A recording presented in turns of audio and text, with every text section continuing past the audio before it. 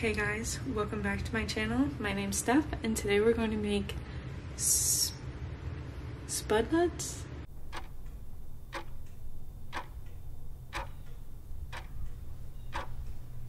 Spudnuts?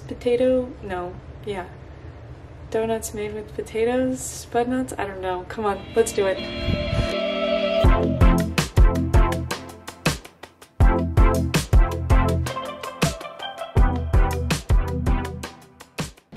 So first I'm going to wash, peel, chop, boil, and just make these into some mashed potatoes so that we can put it into our batter. So I'm gonna do that. While the mashed potatoes are cooking, I'm going to combine some water and some yeast in the bowl of my stand mixer just to let them sit and get frothy. After that's done, we're going to combine everything to start making the dough.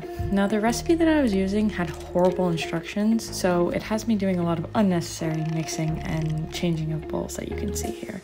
But eventually we get it together and all of the stuff gets into the dough, into the stand mixer, and we slowly add our flour to give us a real dough.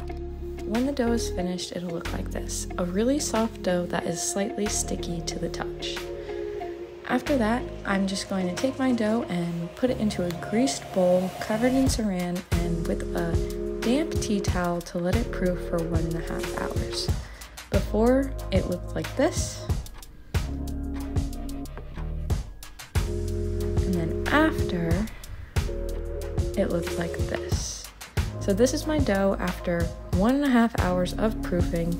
I punched it down and laid it out onto a heavily floured surface and used a heavily floured rolling pin just to make it out into a 1/2 inch thick piece of dough.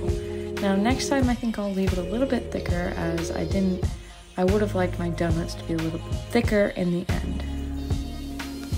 Using 2 round cutouts, I cut out my Spudnuts and spud holes and placed them onto some pre-cut parchment squares. This makes it easier for when frying that you can just drop the squares right in.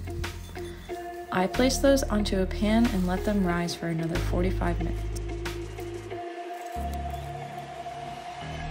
While the Spudnuts were proofing for the second time, I heated my fry oil to 350 degrees Fahrenheit, and once they were done proofing, I fried them on both sides until they were golden brown. After they came out of the fryer, I immediately tossed them in sugar or a brown butter glaze that I made to coat.